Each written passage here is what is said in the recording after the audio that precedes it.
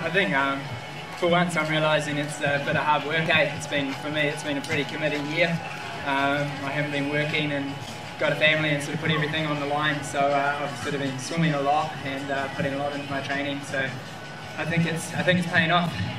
But it's definitely paying off. As I said, I've seen you go from strength to strength over here. But you do come and be involved with this event and the Rapper Set events. I mean, now you're top 5 in the world. It's great that you still come to these events such as this in Augusta.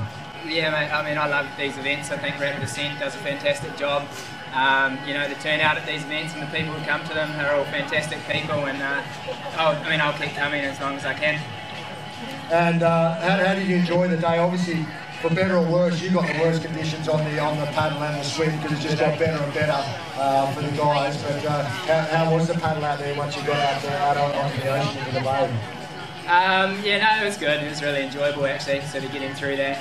Breakwater wasn't too bad. It was pretty straight on, and then riding the wash out the back, it was a challenge.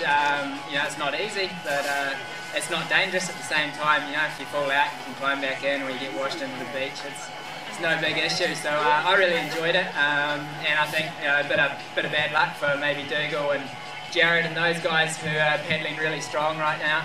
Obviously with Xterra I haven't paddled for a long time, so I have to say I wasn't too sad that the course was shortened, or the paddle course was shorter, and the swim course was just as long, so it was good for me. Right, so what's next now? What's your next focus? Obviously at Xterra now you've got this event. What's next on the horizon? It doesn't really stop. I had a couple of weeks at home, and then I head to Tasmania for that Mark Webber challenge, and then I got a couple of half Ironmans over Christmas, New Year's, and then my main focus will be again coast to coast. Perfect, mate. Let's put your hands together for the 2013 Australian Basketball First of all, congratulations. Fantastic first place in the females in 2013. Great to be wearing the New Zealand colours as well, because you were last in the call-up, yes? Yeah. I think I found out 2 weeks ago it's coming up here. Well done, guys. Awesome. So, obviously you're all this stuff, a lot of adventure. Is adventure racing sort of your background, or you sort of come from a triathlete? Yes, more adventure racing, but today was my first ocean paddle ever. And first surf ski, so that was pretty good. I was just happy to live, really.